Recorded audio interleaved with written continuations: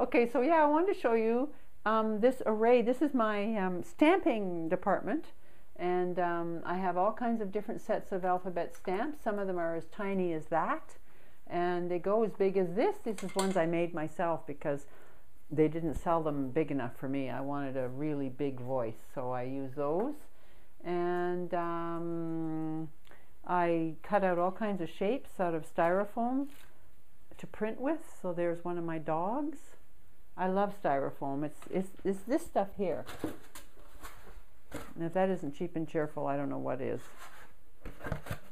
I use that. I love using unprecious materials to work with because it takes some of the preciousness out of art. Like, so this is, you know, rolled. This is packing stuff that comes in certain things when you buy it. It's just a kind of cardboard with one half of the outside taken off it, and it makes a fabulous printing surface because you can get really great effects by using this. So I use that sort of stuff. There's bubble wrap, really anything I can get my hands on that is, there's a little maple leaf that was pressed into service, an actual real one. It's interesting because when you put enough paint on them, they turn into like leather, you know, like this is now practically a permanent thing that will last into the next millennium. Yeah, oh, and sometimes I use presses, like when I'm working on paper, on mat board, which has a little bit of a thickness to it. These are letters that are punches, so I can actually hammer the text into the paper, and it impresses itself in there. That's kind of a neat effect too. So that only works on paper? Yes, it only works on paper. That's right, because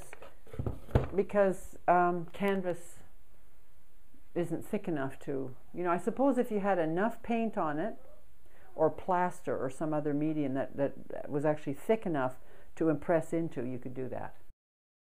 Right now it's all acrylic. I don't believe in using a bunch of gimmicks for, like, you know how many mediums there are? There's like 4,000 mediums, and gels and tints, and I get overwhelmed. I just use paint and I do use a medium to thin the paint a little bit, but this is exactly what I did to get that. All those ridges on this were done. Yeah, they were done by putting the white paint on this thing and pressing this down here and then pulling it off, and it actually sucked out the paint, and that's what those ridges come from, is pulling it away. I just wanted to create something, I don't know, I love the texture, I wanted to do something with this area. It inadvertently created something interesting over here because some of the lines went into the dark here, so I've got this happening, which is quite interesting, whereas before I had a pristine line up there. A photo of mine, a raven. Oh, cool. That so I took. Photo, and did you actually cut it out, or yeah. did you try and do some No, kind of fancy no, I transfer? cut it out. I don't really know about fancy transfers. It's just collaged. This is just a collage as well of a photo of me as a girl. So it's styrofoam, a thin layer of styrofoam, and I glue it onto mat board, and then cut it out. And then you can use it over and over. Yeah, you can. Yeah, because they're different every single time you print. That's what an original print is. Mm-hmm. Each one is an original print because they're all different. You can't get them the same. So I have a ton of things here that I have used before. Some of which are can be quite elaborate, like this, for example. This is a very elaborate, oh sorry, I think I just threw that at you, graphic of a girl. So I just put black paint on this thing and printed with it. Cool, and so the black part is the highest part, obviously. Of this, yeah. Yeah. That's right. That's amazing. It looks wonderful. You can do a lot of, this is a very elaborate stamp, that takes quite a bit of work. Or you can just do something very, very simple like that. That's just a simple bird, and I've scored into it with a pen, or as you mentioned, a blunt pencil, gets you the texture. Oops, I'm just wrecking its feet. See?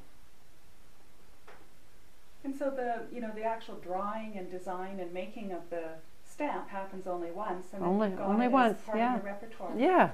And it's different every time you use it, depending on what surface you're putting it on. Like this was pretty rough. There was quite a bit of paint on here already, so it really affected what this print looked like. And it will every time. They'll be different every time. Yeah, yeah. These are all stamps. Every single one of these images behind here are styrofoam stamps. Really? Yeah. Mm-hmm. Oh, I thought it was some kind of vintage fabric. I know, that's what I wanted it to look like. Yeah, they're just, I can show you what some of them look like.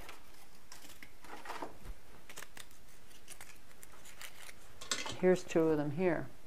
So this is the oak leaf looking thing. Okay. Right, that's just styrofoam. And there it is printed there. There. There.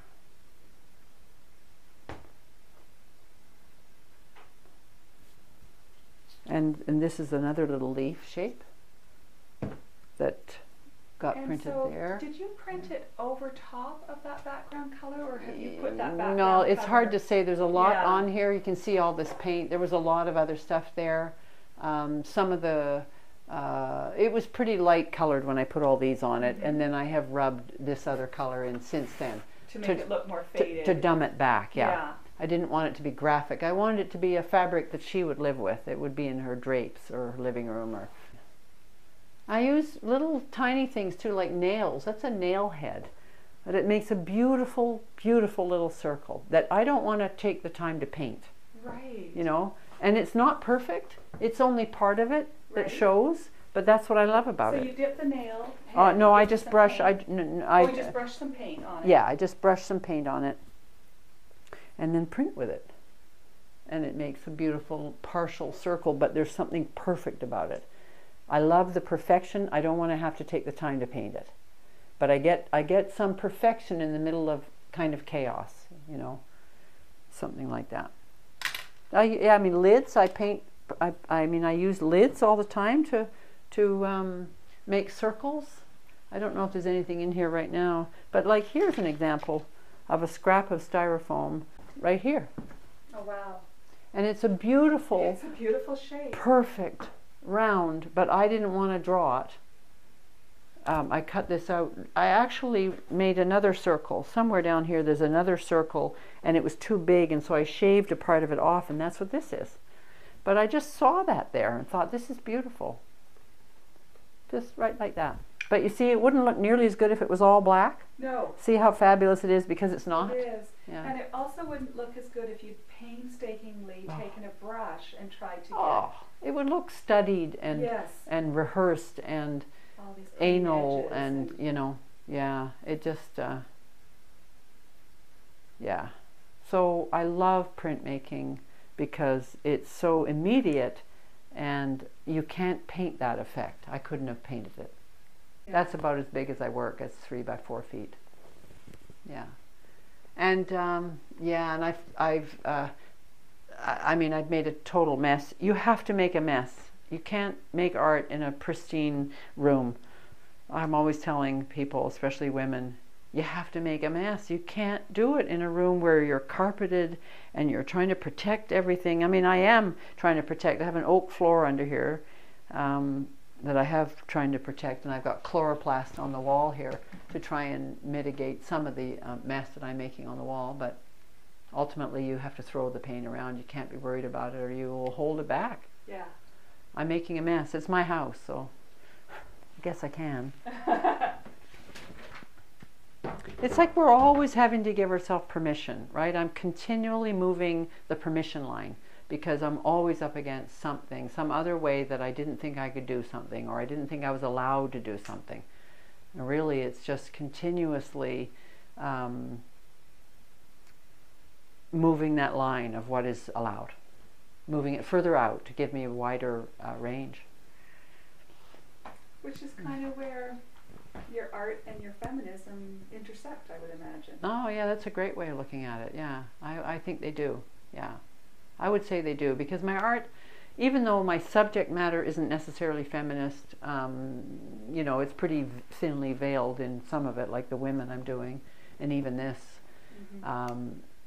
it's not political. The political work is in my performance, where I do all these. I dress up. I'm a scientist from the Ladies Institute for Endless Rectification, and I have a lab coat and everything with everything embroidered on it. And I give PowerPoint presentations about etiquette, and that's a feminist performance piece. But it's not visual art, you know. It's performance. So, but it's a lot of fun. And I find my voice coming through really clearly and loudly in that as a feminist. You know, that's my feminist work. And the painting, although it's in there, it's in there. You don't have to look very, very far, I think, to see that it's very much centered on women's experience. Yes,